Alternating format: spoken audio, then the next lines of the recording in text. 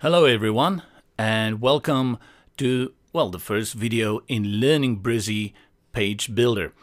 This is JP, and in this series we are looking at the deconstructing of the blocks that you can find within Brizy. First of all, I like the word Brizy as to breezy. I know I've seen online many people mention it should be pronounced breezy. I just like the pronunciation of Brizy more. It's a little shorter and more convenient. So if I do offend anyone by not saying Brizy, I do apologize. Now, Brizy is the new kid on the block, and everybody's been talking about it in the world of page building. And with a new page builder comes a new method, comes a new design, comes a new workflow. And it can be a little bit overwhelming to both, power users as well as newcomers. And Brizy has made this easier by including blocks. Now, if you come from Elementor, you know what is blocks, templates, layouts, you get it in all themes and page builders. But for a new page builder that is free currently, this is quite a huge add-on from the beginning, that you have these blocks that you can build up a website with. If you have no idea what I'm talking about, it means you are probably new to Brizy. But if you have some idea of what I'm talking about, you have already played around with it. So in this first video, I just quickly want to get our heads around how the layout structure within the page builder works. So I am inside WordPress and I'm going to add a new page here, and I'm going to call it Deconstructing Blocks. Let's call it 1. And let's just call it 1. And then I'm going to publish it. I'm using GeneratePress. I've tried it on Astra and a few others. Works perfectly. And then from here, I'm going to not change anything here. And I'll show you in a moment why I'm not changing anything here. The things that we usually do before we go into the page builders. Edit with Brizy.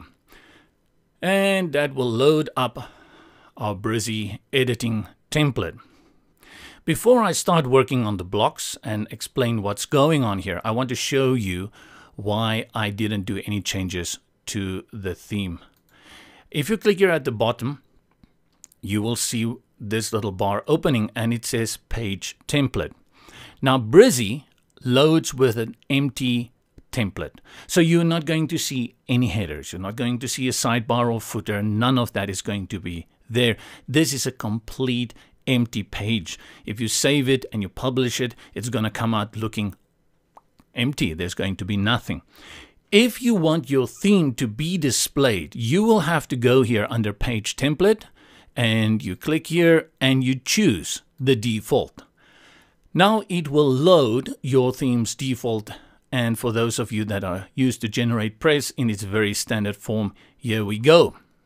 Right, but I want to go back to the Brizy, so I'm going to click here again on the Brizy template. And we are back. Now, when you open the Brizy page builder, you see this block here that says start building your page. And Brizy provides you with a huge amount of free blocks that will help you kickstart your web page. If you click here and you open up, you will see a huge number. I really want to say, for a free page builder, this is a lot. And there are so many blocks you can choose from. And you have a light version and you have a dark version. Also categories here to make it easier to find. So let's choose a header, and we just choose this one over here. Looks like a typical header that you get. Great styling, right? And this is the concept of a block. This entire thing that you have just loaded is a block. And the block is styled by this little icon slider up here in the top right-hand corner. So if you click on it, you will see all these sliders opening, or all these icons open. Not going to talk too much about that now. And then here, if you click on add a new block, you can add something more. Let's use a dark one now for contrast. The best features. See, there's our second block. And let's add one more block just for show. Let's use another light version. Let's say image gallery. Right, so your image gallery is loading down here. And already, wow, you have got a very good layout for your website. And again, you've got 3 blocks here. And pardon the pun, but this is how Brizy is built, by building blocks. You build it up by the blocks. And what you do to get rid of these blocks, we're going back to a clean template, is you click on the icon and of course then click on the trash can. You do it for all of them. Right. Up here on the left, you will see this plus that says add elements. And you may be tempted to think this is where you are going to start off. This is where you're going to kickstart your website. Especially when you see these 2 here at the bottom. One is called row and the other one is column. And you would think that this would be the basics where you can start by dragging in, by dragging in a column. No, nothing happens. Elements, nothing happens. There is nothing on this bar that will allow you to start your web page. Your web page has to start with a block. And the only way to do that is to click on the plus and click on add a blank block. Once you do that, you will find this default block that opens here. We're going to talk a little bit now about how things go into this block, because this will help you in the future videos understand what's going on. But I warn you, it is going to look a little bit complicated and confusing at times. The biggest problem probably with Brizy at this moment is, and for the future, is that you can achieve the same thing in so many various ways, and you can either choose a very shortcut way or you can go in a cumbersome way to achieve it. But it's going to look the same, and I would say you have to go with the workflow that feels best for you. Again, we know it's a block because we see this icon up here with the sliders. What do we have here? Now, this is what we were trying to do earlier. We tried to drag in a column and a row. The first thing you will find is this gray chevron on the left, an arrow that points to the top, and this is a row. Now, inside this row, you see these 2 columns. And you may be tempted to think that a column goes inside a row and an element goes inside a column. Yes, you are correct, but that's not the whole story. So I'm going to show you from scratch a little bit about this. I want you to delete the row, and with that, it will delete the columns. So what do we see now? Isn't this a row? No, this is just a frame. That's all. And with this, when you click on the plus, your add elements will open. And that's where you have to remember, both a row and a column is also strictly an element. But in Brizy, you can drag your element directly in here without the need for a row or a column. Let me show you. Let's take text and we drag it in there and we drop it. And voila, there you have it. Now, what you see is that there is no little icon here. There's no arrow, nothing. This is not a row. This is not a column. This is purely an element. This is a text element.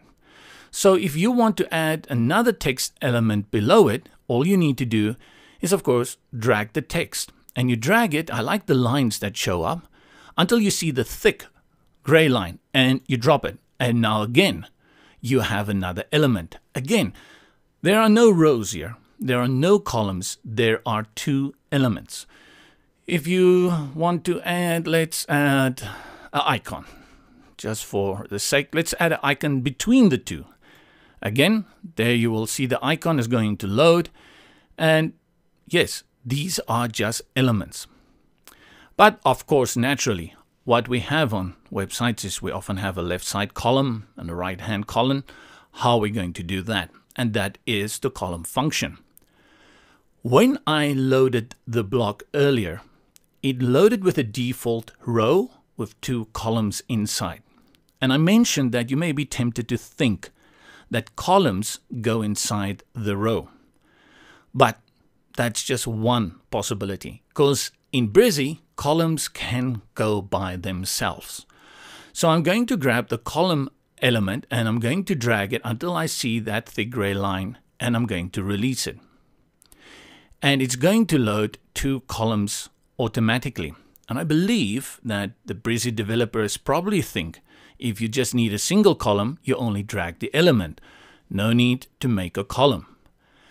Now, these columns are not inside a row. You do not see that little gray bar over there. Let me contrast that for you by dragging in a row. I'm going to drag the row until I see the thick gray bar. And here you will see the difference now. There is your row, but there is nothing here. Just 2 columns. Yes, so let's just go. I'm going to delete the row again so we can just focus on these 2 columns. And again, like on any web page builder, you can add elements to the columns. Let's add an icon into both of them. And there you go. You have that. The next thing you can do, of course, is you can duplicate these columns. So if I click here on this little up arrow, you will see the duplicate button here. And if I click on it, it's going to give me 3 equally spaced columns. Now, if I want to duplicate this as a row, that is not going to happen because it isn't in a row. And this is often something that we do. So let's do it now using a row. I'm going to drag the row in. Then I'm going to add an icon to each one. And then I'm going to duplicate that. And now I want to duplicate the row. I'm going to click that and voila, I have duplicated the row. Good. So you have an idea. It's a little bit confusing. You get your head around to it eventually. But it is something that when we look at deconstructing the blocks, you will begin to understand the power of all these different elements, rows, and columns. Just before we finish with this movie, I just want to do it a little bit again and add a few things just to complicate things a little bit more. I'm going to again start with a block. And what I'm going to do is I'm going to delete this. And then what I want to do is I want to have a row with 2 columns. And what I'm going to do is let me put a color on the background block so we can see things a little bit more clearer. And then what I'm going to do is I want to add now an image to my row. And why would I want to do that? Because that's the kind of thing I like to do. And I'm going to grab this image here. And you see, very, very nice. So now I can add, for example, a heading there, which will come from your text. I'm not going to do that now. I'm just adding it. And I'm going to add another one over here that's going to be our text.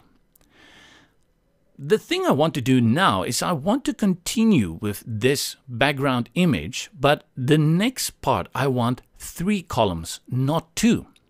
How can I achieve this? This is where things become very, very, very tricky. I tried to drag in the row, but of course what happens when I drag in the row and I let go, it opens a new row, which means that image is not connected to this image. I thought that if I grab this row by clicking on it and you see those move handles, I thought if I drag it in, it will give me another row inside a row, but this is what happens. It now breaks this part into 2 columns that I've dragged under this one. It becomes a little bit tricky, right? I'm going to undo. Here at the bottom, you see the undo. I like shortcut, so I'm going to click on Control Z. Right, it's undone. This has taken me a long, long time to try and figure out how can I get 2 columns, or what I actually want is 3 columns. So let me make the 3 columns. How can I get these 3 columns to be under these 2 columns in the same row? And trial and error and frustration, I figured a workaround. And I'm not sure if that is the way to go or just I am not seeing the way it should be done. But this is how we're going to do it. So follow closely, boys and girls. Let's delete this one here. We are going to delete the 1 column until there is only 1 column left. And I am actually going to delete this column as well. So let's do it again from the beginning so we can see how it is done. First thing, grab a row. You guys see the row? Let's grab a second row. Let's make this, leave it at 2 columns. Your first row with 2 columns, you delete 1 column. And then you grab your row, your second row, and you drag it into the column. Yes, not the row. And look what happens. Red boxes. So the principle of the building elements inside Brizy is that a column goes inside a row, and a row can go inside a column, and columns can go inside columns. You'll get the hang of it. But what does this allow me to do now? Look, when I drag in a second row and I have 3 columns here, I can now drag that into that column that is within a row. Good. And why does this matter? Because like I showed you earlier, even though I have my gray background, I actually want to have an image on this. And I'm going to place that image inside my row. Now I can place elements all over the show, and it will allow me to keep that image. This one is a little bit tricky, and I'm not entirely sure. Like I've mentioned, maybe I've got something wrong here, but this is the way I've found it to work. And this is just, the tip of the iceberg. You saw earlier that if you have a row, remember this is a column. If you have a row now, I drag in another row. Let me drag it there. I can drag this row inside that column. And now look at that. You see, things get really, really interesting at this level. I actually just duplicated it. But this is how you start building it up. And it's rather challenging. Good. So you've learned about blocks. You can do nothing in Brizy without a block. Once you have a block, you can decide. If you just want a single column, you can just drag your elements in directly. No need for you to make rows. If you want to have a button, you can just drag it in. Okay, well, let me just delete this again. This is my preferred workflow, and I just didn't do it myself. I actually go and I delete it. The block loads with this row and 2 columns. I go ahead and I delete it. I start afresh. And from here, I can drag in whatever I want to do, an icon under that. And the moment I want to have 2 columns, I can drag in my columns. And now I have 2 columns. Let's drag in an icon there. And if I need something that has a different background, I can drag in a row. I can duplicate the columns inside the row. And this is how you are going to be structuring your layout. Right. I hope that has given you an overview, and don't feel worried if you think this is all a little bit intimidating. You'll never get there.